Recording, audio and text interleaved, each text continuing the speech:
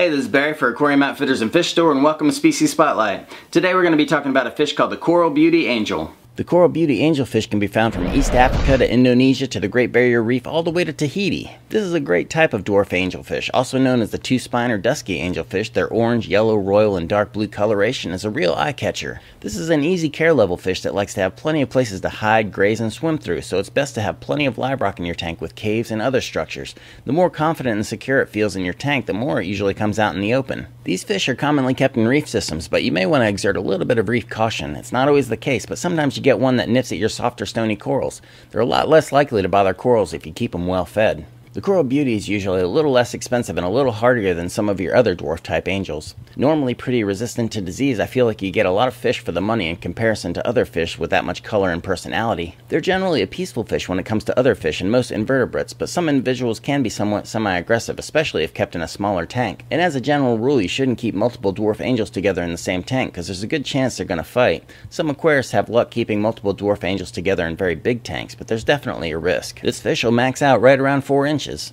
The coral beauty is an omnivore, and you can feed them a high-quality prepared meaty food, spirulina and marine algae. The minimum recommended tank size is 55 gallons, but bigger would be better.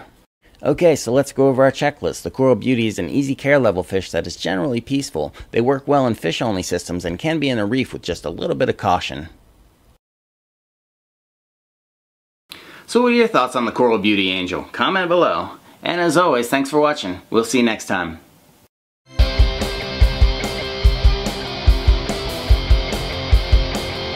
Coral beauty angelfish has been known to live 10 to 15 years in the wild, usually a little less in aquariums.